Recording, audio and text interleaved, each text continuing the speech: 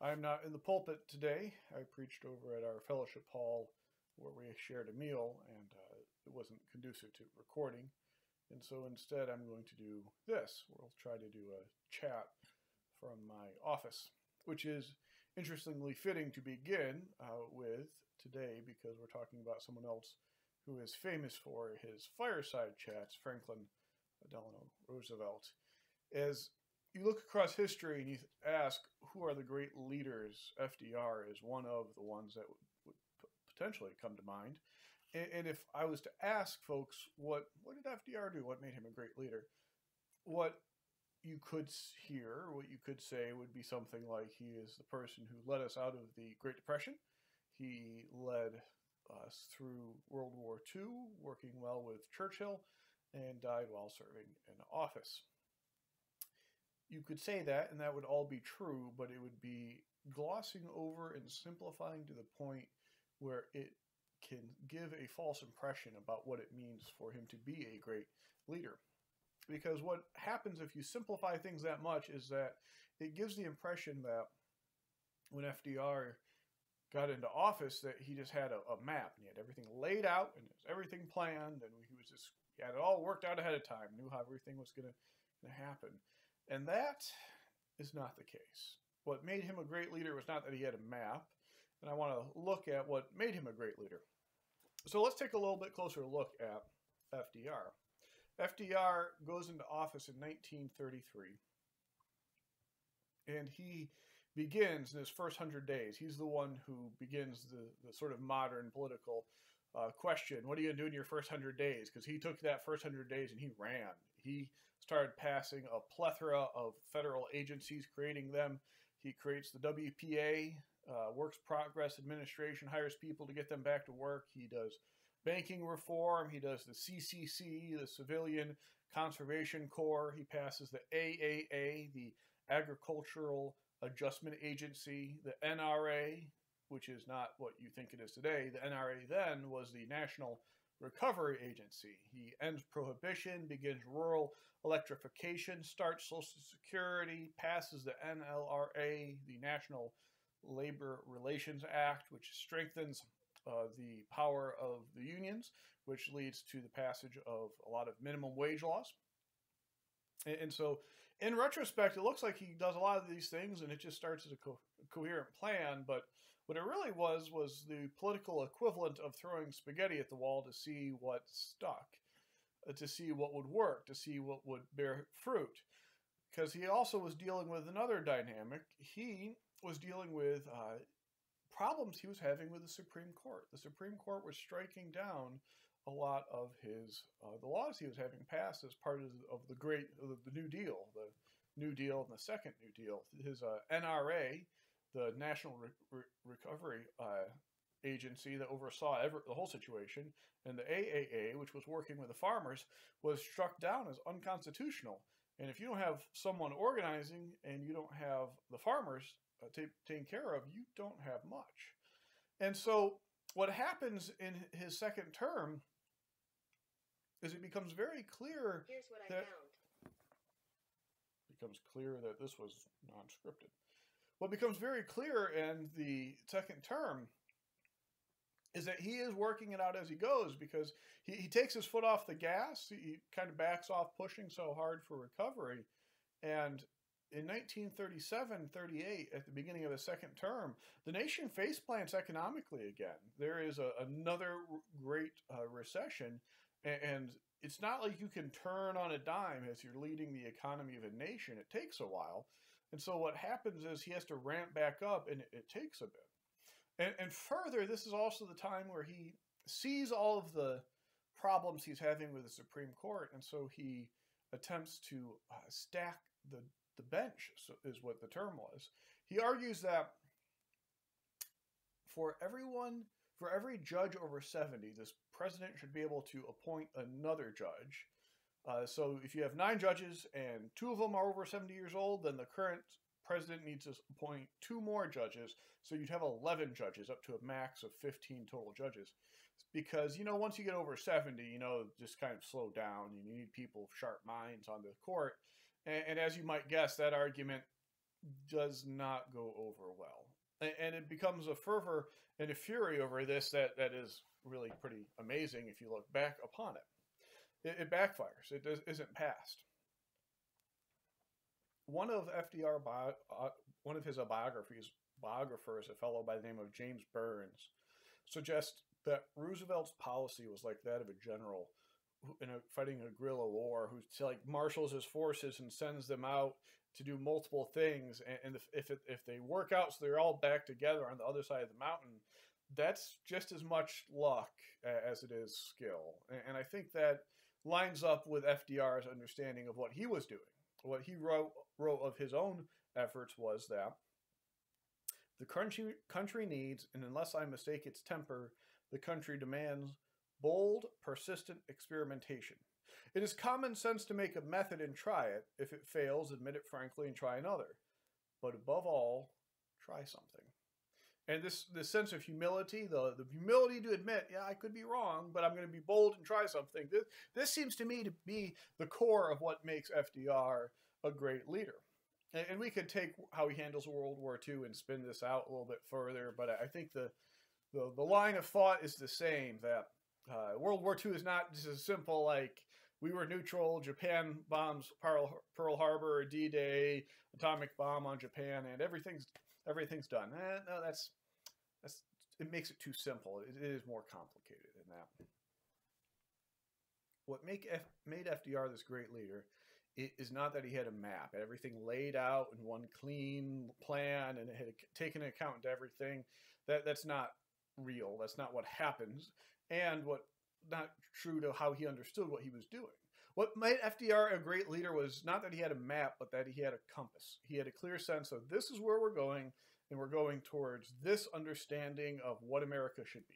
And we can disagree about whether FDR's understanding of what America should be is the right one or a good one. I mean, that's a whole other topic. But to say that was his compass, and that's what he kept on coming back to again and again, that's what made him a great leader that we look back to today. As a church, during this time of Lent, we have been thinking about this journey the Hebrew people took towards the Promised Land. And last week, having looked at how does a people leave its past behind and move towards a better future, and then use the story of Joseph as an example of what it looks like for one person to do that. Today, we are looking at the leadership that makes such a journey possible. And we're going to look at Moses. And Moses, like FDR, is an amazing leader. And like FDR, you can simplify his life down to, Moses, he was raised a prince, spent some time as a shepherd, leads the people through the wilderness, and done, right? This is great. He gives them the Ten Commandments. We're great. But that would be, again, making it seem like Moses had it all figured out, had it all worked out ahead of time. And that really is not the case.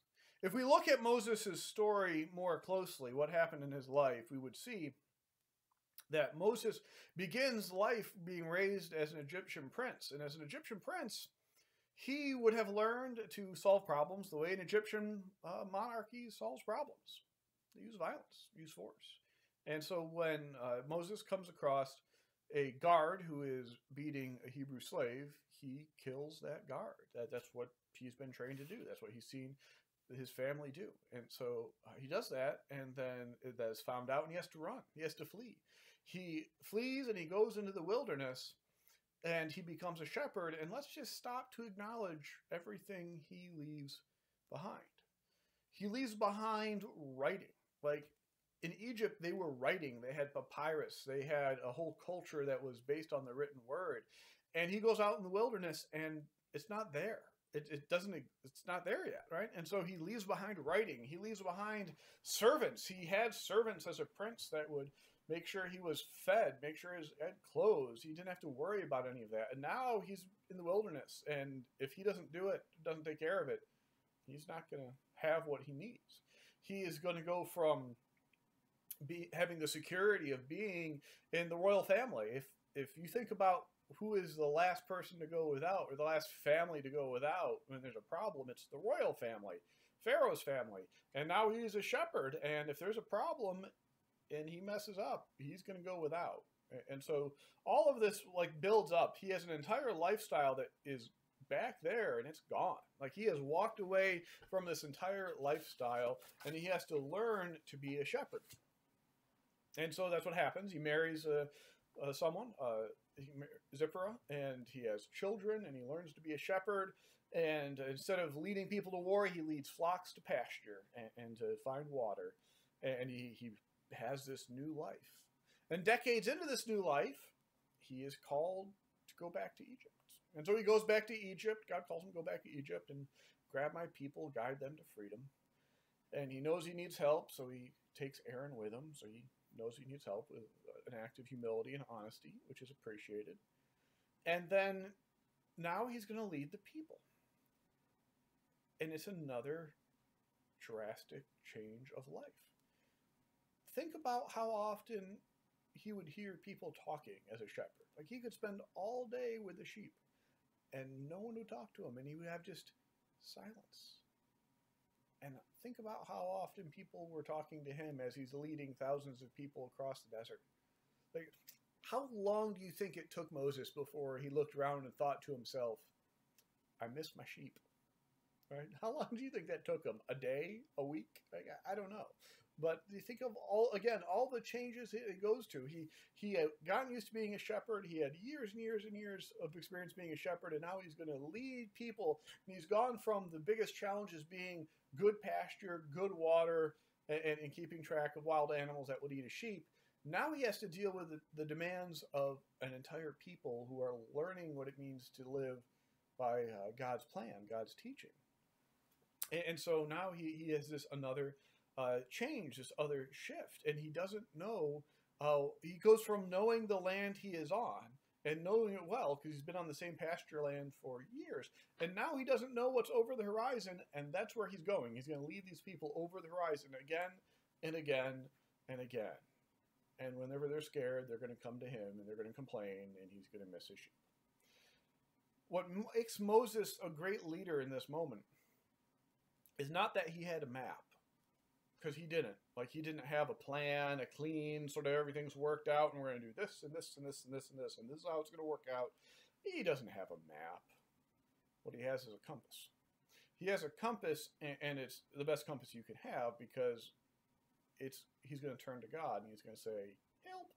He's going to turn to God, and he's going to say, help again and again and again and again. This is the pattern we see in the latter half of Exodus and into Numbers as the story of the journey of the people across the Promised Land. What we see is this pattern of the people come to Moses and they complain.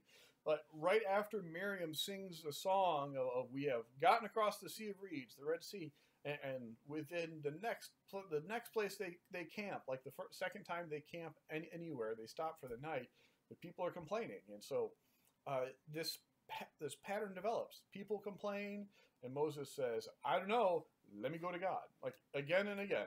People complain, and Moses says, I don't know, I'll go to God, get it figured out, and bring it back to you. And this is the way that the Hebrew people are taught, is they're taught contextually over time. They're going to go a little bit further, and we have to struggle with this. Moses, what should we do? And Moses will say, I don't know, let's go to God. And then he'd bring back this learning that they would need, this another bit of Torah, the bit of Torah, bit of teaching they would need for that moment in that time.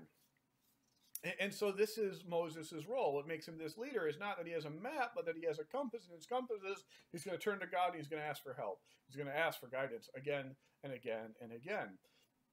And Moses had one thing going for him that no one else did. If you think about the entire group of people, Moses is leading this entire people across the wilderness, and all of them have various skills, but no one of them has the one thing that Moses had. And the one thing that Moses had was he had done this before.